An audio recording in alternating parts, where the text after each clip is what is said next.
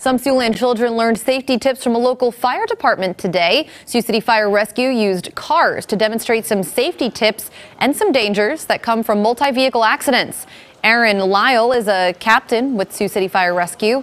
He says these kinds of car accidents are quite common in Siouxland, especially when the colder weather arrives. He says a few simple safety tips can make a big difference, and he hopes this learning experience resonates with today's students. You know, just going way too fast. Another big one, the basics forever, has been wear your seatbelt. You know, we had a couple scenarios where the person was thrown around inside the vehicle not wearing their seatbelt. And obviously the biggest one is stay off your phone while you're driving. He says phone usage is especially a problem with the roads they see today, and sometimes when an accident occurs, people driving by will use their phones to film the scene, and then those drivers will cause an additional accident.